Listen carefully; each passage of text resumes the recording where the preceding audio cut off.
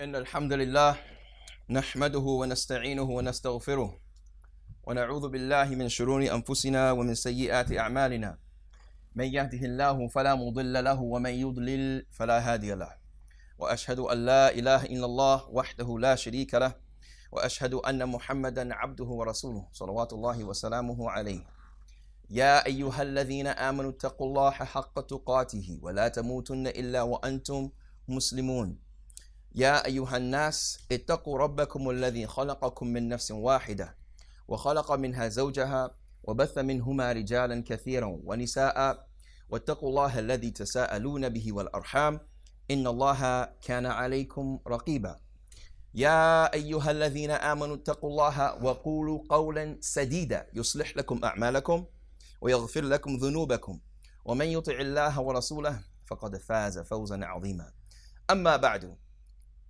فإن أصدق الحديث كتاب الله وخير الهدى هدى محمد بن عبد الله صلى الله عليه وعلى آله وصحبه وسلم وشر الأمور محدثاتها وكل محدثة بدعة وكل بدعة ضلالة وكل ضلالة في النار. Alhamdulillah, we praise Allah, we seek His aid and we seek His forgiveness. We seek refuge in Allah from the evil of ourselves and the evil of our bad deeds. Whomsoever Allah guides, none can misguide. And whomsoever Allah allows to be led astray, none can guide. And I bear witness that there's no one worthy of worship except Allah Ta'ala, the Exalted, and that Muhammad, peace and blessings be upon him, is his last messenger and slave. O you who believe, fear your Lord and die not except in a state of submission to Him alone. Fear your Lord who created you from a single soul, and from that created its mates, and from that scatters many men and women. O humanity, fear your Lord and do not cut off relations with your kin, with your relatives. Indeed, Allah is Ar-Raqib. He is the ultimate monitor over you. O humanity, fear your Lord and speak the truth. Qawlan sadida. In return, yuslih lakum a'malakum. He will rectify for you your affairs, and He will forgive you of the sins that you may have committed. And whoever obeys Allah and His Messenger has indeed achieved the greatest achievement. As to what follows, indeed the best speech is the book of Allah, and the best guidance is that of Muhammad, peace and blessings be upon him. And of the worst affairs in our doctrinal system of Islam are the newly invented ones. For every newly invented affair in this situation is an innovation, and for every innovation is a form of going astray, and for every form of going astray is in the fire of hell. And we seek refuge in Allah subhanahu wa ta'ala from that. We living in the West face many different trials, tribulations, new encounters, new frontiers that we always will continually see in front of us. Just as an individual that one time came from another country, and he had an opportunity to come here to study and to learn in order to possibly go back to his country or to stay in this country and benefit. And he decided to come over to this country, and he learned and obtained his degree. But he had his wife in the country of his origin. And upon trying to bring his wife, it took him roughly around 3 years to do so. When he would go to the embassy, no explanation. Tried to find out, some of his friends told him, look, your paperwork is in a black hole somewhere. Possibly because you are Muslim. That may be because the country you are coming from. But he himself is saying, what did I do to this country except come to learn and benefit? When he gets a lawyer, he finds out that he should have gotten a lawyer. And he was delayed years for making sure that his rights as a human being are maintained. That his rights as a human being are maintained. When speaking to an African American individual one time, and when he heard about the border control, or when the current president of the United States wanted to prohibit people from coming in, particularly from Islamic countries, if you will, and other countries, to be fair, when he wanted to prohibit that, and was motioned by some of his classmates that were Muslim to come and get involved, his first question was, what has your community done for our community? Where has the reciprocity taken place? Where has it happened to where what you ascribe to and what you identify as, and the individuals that identify as such, where have they come forth and shown their civic engagement to get involved to help our community? That was a question that was left unanswered. So when we look in this society of individuals in America that is highly diverse. And when we look at the Muslim Ummah that is highly diverse, this could be an opportunity or it can serve as a threat. The Prophet ﷺ was asked by a companion named Abu Dharr al-Ghifari radiyallahu anhu, Jundub ibn Junada radiyallahu anhu. He asked him, what is an action that can admit me into Jannah? The Prophet ﷺ said, al-imanu billah. He said, belief in Allah subhanahu wa ta'ala. But then Abu Dharr radiyallahu anhu, if we knew his nature, mashallah, he was a person that was aesthetic, he was a zahid, and he was someone that was very vocal for the sake of Allah, and sometimes could be kind of aggressive, radiyallahu anhu. He said, O Messenger of Allah, inna ma'al imani amalan. He said, but with iman, with belief in Allah, there is actions also. So the Prophet sallallahu alaihi wasallam, he said, to give a little from what you have. يَرْضَخُ مِمَّا رَزَقَهُ اللَّهُ. To give a little from what you have. Then he said, well, what if the person themselves only has a little and they cannot give? He said, الْأَمْرُ يَأْمُرُ بِالْمَعْرُوفِ وَيَنْهَى عَنِ الْمُنْكَرِ. To order that which is good and to forbid that which is evil. Abu Dharr didn't give up. He said, O Messenger of Allah, what if the person is vulnerable and is not able to do that? He said, then he should teach an unskilled person, help an unskilled person. Abu Dharr radiyallahu anhu, he said, what if the person himself has no skills and he's not able to help that person? The Prophet sallallahu alaihi wasallam continued, patient. He said, to help an individual that is maghloob, an overpowered person. To help an overpowered, weak person. And then Abu Dharr radiallahu anhu said, but what if that person is weak himself and he's not able to even do that? Whereupon the Prophet sallallahu alaihi wasallam said, لا تدع لأخيك من خير يا أبو ذر. He said, you're not going to leave any door of good or any opportunity of good. You're not going to leave anything for your brother, O Abu Dharr. And the Prophet sallallahu alaihi wasallam said, he should withhold harm from people. And then Abu Dharr radiallahu anhu, he asked him, O Messenger of Allah, if he was to do this, would this admit him into Jannah? The Prophet sallallahu alaihi wasallam said a qa'idah here, a general rule. He said, if he was to take one of these khisal, khaslatun min hadhihi al-khisal, if he was to take one of these characteristics or actions or tasks to do one of these things, then one of these actions would take him by the hand and permit him into Jannah. For this, brothers and sisters, in a time of confusion, where Muslims are confused, we don't know what's right and what's wrong to do, or we are angry at the state that we're in. We see the Prophet sallallahu alaihi wasallam in this hadith makes it very, very clear a number of things that we as Muslims should not be thinking when it comes to our actions in an idealistic fashion, meaning that if it's not 100% perfect, we leave it. Or if it's not as we know, as we read in the Quran and the Sunnah, as the Sahaba were, then it is something that we don't touch. We don't get involved in. We don't emulate.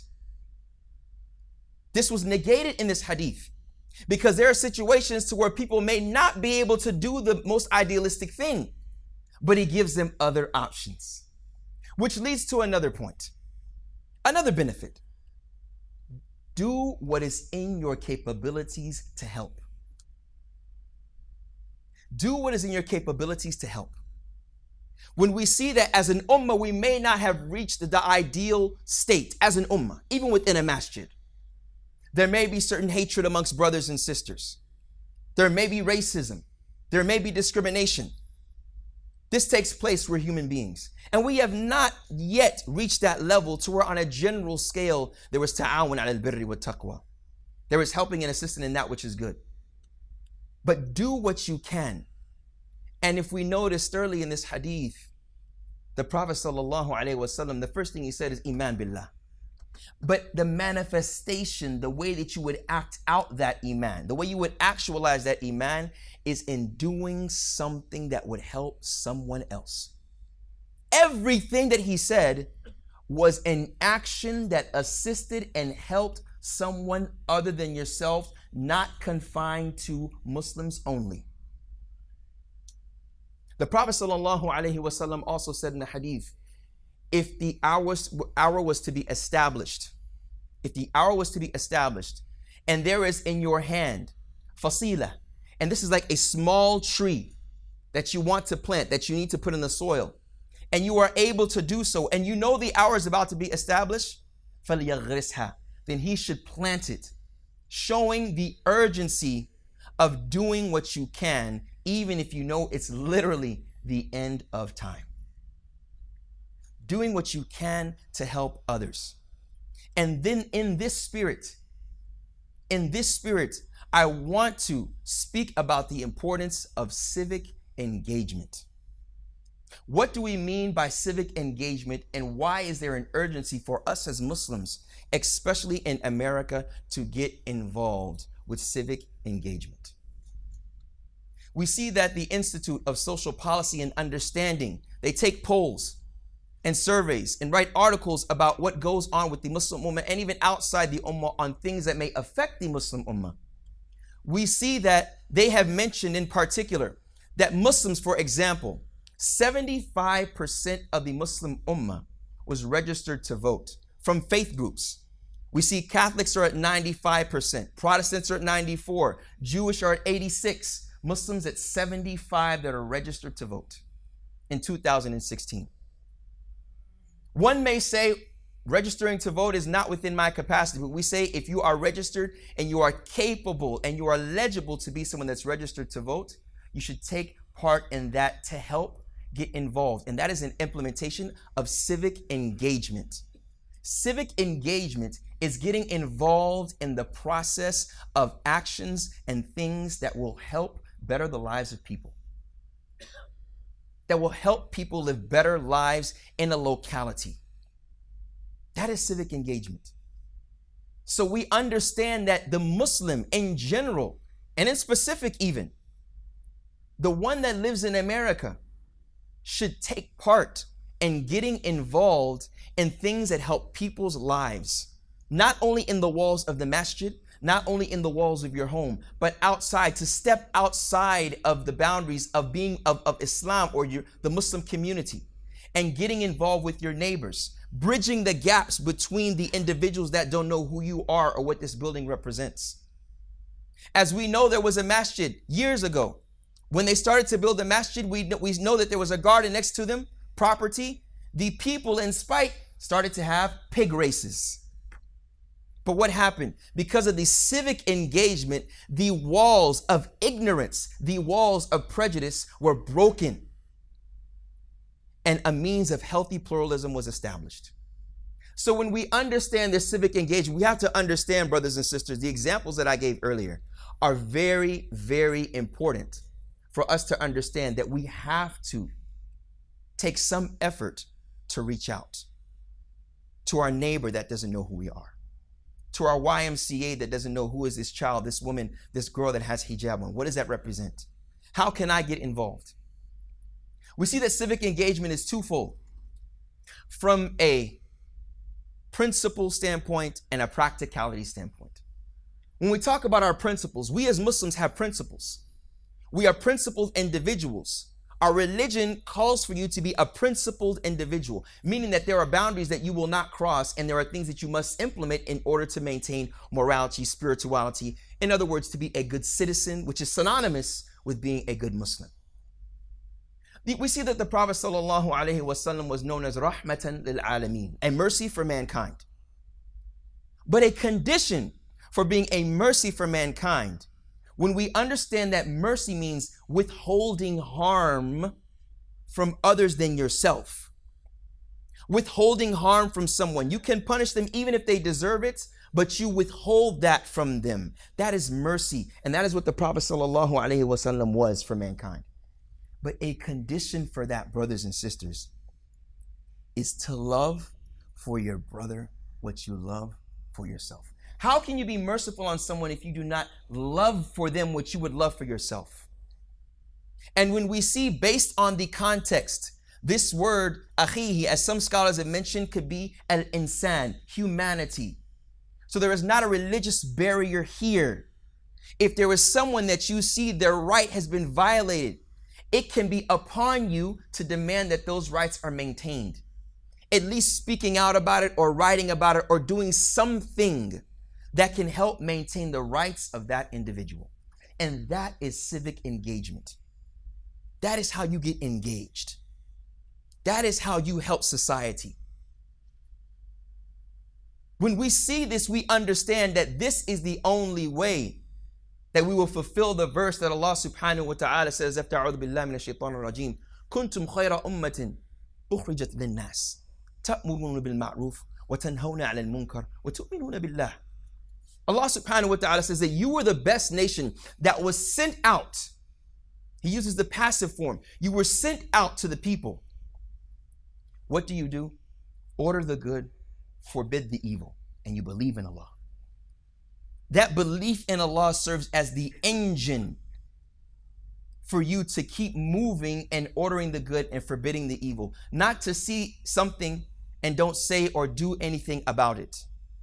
Using the processes and the methods that help establish justice to you, your family, and in this particular situation, society as a whole. So we see the urgency is firstly from a principled standpoint, that we love for people what we love for ourselves. And because of that, if that is there, we will be merciful to everyone around us. And secondly, from a practical standpoint, all of us, when we have this initial love for humanity, whether it's the man asking for money on the street, or whether it's the individual that may not be Muslim, but there is a law or a bill that is passed that prohibits him or her from implementing their human right. We form organizations, groups that will have a mission in maintaining those rights of human beings. And we as Muslims, mashallah, we have a number of them. But there are other groups that are not Muslim that have these same universal goals. So in this instance, for each group to get involved in those efforts that help maintain the rights of people, this is how we, from a practical standpoint, fulfill the urgency of civic engagement. So when we understand that the Muslim just sitting at home and not getting involved, as ISPU mentions, the Institute for Social Policy and Understanding mentioned that this un-Islamic uninvolvement can serve as a negative means for us, meaning that if you don't get involved, it can be negative. It will have a negative impact on you and your family. Ask yourself the question, do you want people that do not understand Islam, who Islam and Muslims are, and what we represent from a creedal standpoint, from our belief to our actions? Do you want them to speak for you, or are you going to speak for yourself from your actions, from your involvement, from your love that exhibits mercy for mankind? أقول قولي هذا واستغفر الله لي ولكم ولسائر المسلمين واستغفروه إنه هو الغفور الرحيم. الحمد لله على إحسانه والشكر له على توفيقه وامتنانه. So brothers and sisters, we understand that being involved in a locality is Islamic. Being involved in a locality is Islamic. It's from our religion to get involved in your surrounding areas, not only with Muslims, especially if you're in an area where it's predominantly non-Muslim, to get involved in the processes and in the efforts that take place, that the effort is there to help improve the lives of people, whether it's bringing forth a good or prohibiting and stopping an evil. And in this current situation, we see that Muslims may say that voting for a candidate, that the decisions of this candidate can affect you and your daily life. We see there may be two groups. There may be an individual that say there's no benefit in this, or they may say I don't like the candidates. If the one that says we don't like the candidates, we have to understand we cannot have an idealistic approach, meaning that there will never be a perfect candidate. As Abu Bakr radiallahu anhu, when he stood up after the death of the Prophet sallallahu alaihi wasallam, what did he say? Inni ya ayyuhan nas, inni wulitu alaykum wa lastu bi khayrikum. Verily, I was the one that was chosen, and I'm not the best of you. As-sidqu amanatun wal kadhbu khiyana. that truthfulness is a trustworthy thing. It is a trust, and lying is deception. وَقَوِيٌّ فِيكُمْ ضَعِيفٌ عِنْدِي حَتَّى آخُذُ مِنْهُ حَقُّهُ إِنْ شَاءَ اللَّهُ. He said, and the strong one with you is the weak one with me until I take the rights of others from him, inshaAllah. وَضَعِيفٌ فِيكُمْ قَوِيٌّ عِنْدِي حَتَّى أُرْجِعَ عَلَيْهِ حَقَّهُ inshaAllah. And he said, the weak one that you all see is weak is the strong one with me until I give him his right, return his right to him. This is Abu Bakr, radiyallahu anhu. We initially should understand from our religion that Allah is perfect, human beings are not. From that, actions will emanate from them, will come from them that are deficient. There may be some laws on immigration that you don't like about this candidate, but guess what? He's much better than the latter. And in Islam, we have a general principle that is extracted from all of the proofs in the Sharia that scholars have extracted, Dar'ul mafasid tuqaddam ala jalb al-masalih, that relinquishing the harm takes precedence over bringing that which is beneficial. When we vote, we don't look at, no, I'm choosing the person that has done this bad. No, we say, I'm choosing the one that can eliminate the dhulm. We look at this situation because if you don't, the number will stay at 75%. It will not increase. And then when you want to complain, لا تلومن إلا نفسك. Do not blame anyone but yourself. If you complain about a state, what's going on in your schools with your children, what's going on in your locality, from your parks, from your sidewalks, from the stores, from crime that's taking place, and you're not getting involved in community service events. When you see churches in your locality speak badly about Islam, or they may choose candidates that openly speak badly about Islam, and they don't know about Islam, but you've been next to that church for 20 years. Have any of you reached out to speak to them? And if we have, this is exactly what we should be doing as Muslims. May Allah bless you all for that. Speaking to your neighbor and having dinner with him. Getting involved in outreach events. Trying to become someone that's involved in your local schools. Being someone that teaches CPR in your YMCA, and you are a doctor and you happen to be Muslim. You are someone that is involved in the community from a grassroots level, as we mentioned, even to a political level. So when we see the people say that none of them are good, therefore I won't vote, you have just lessened the vote, which does not allow us to establish justice for ourselves and for others on this earth or in your locality. And what about the ones that say voting doesn't bring any benefit? Some of them may be preservationists. They don't want to get involved at all. And they say it's all of it is kharab. But if you're living in this locality, I guarantee you that whatever vote has been taken will affect you and your family. So if you're not taking any effort to try to change that, we see the verse of Allah subhanahu wa ta'ala, where Allah subhanahu wa ta'ala says after أعوذ بالله من الشيطان الرجيم وإذ قالت أمة منهم لما تعظون الله مهلكهم أو معذبهم عذابا شديدا لما تعظون قوما الله مهلكهم أو معذبهم عذابا شديدا قالوا معذرة إلى ربكم ولعلهم يتقون. Allah subhanahu wa ta'ala says in the Quran, when a certain group of people say, why are you ta'idhunhum? Why are you warning these people that Allah has destroyed them and will punish them? Adhaban shadida. What was the answer? Ma'dhiratan ila rabbikum. What was their answer? It is to serve as a means of an excuse for me in front of my Lord. In front of your Lord. Ila rabbikum wa la'allahum yattaqun. Perhaps you have hope in the people. Perhaps there will be people that fear Allah subhanahu wa ta'ala. So we may be sincere in saying, I don't want to get involved. But understand, if you don't, it will have an effect on you. We see that Yusuf alayhi salam was an individual that wanted to get involved. He said, make me a person that is in charge of the khaza'ina, that is in charge of the agriculture. He got involved in a non-Islamic society. So brothers and sisters, it is urgent for all of you.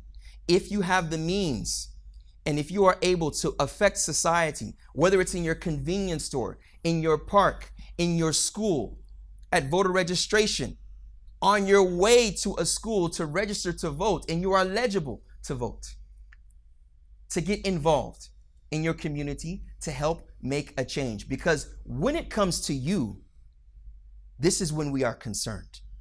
And that is not the approach of an individual that wants to help make a change in society. When we look at ourselves, nafsi, nafsi, wallahi, the people will feel that. Communities will feel that.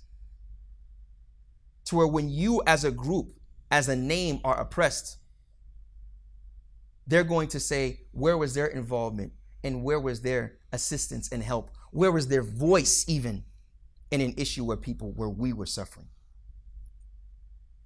Because when you do not do that, it may by default make you a suspect rather than a citizen.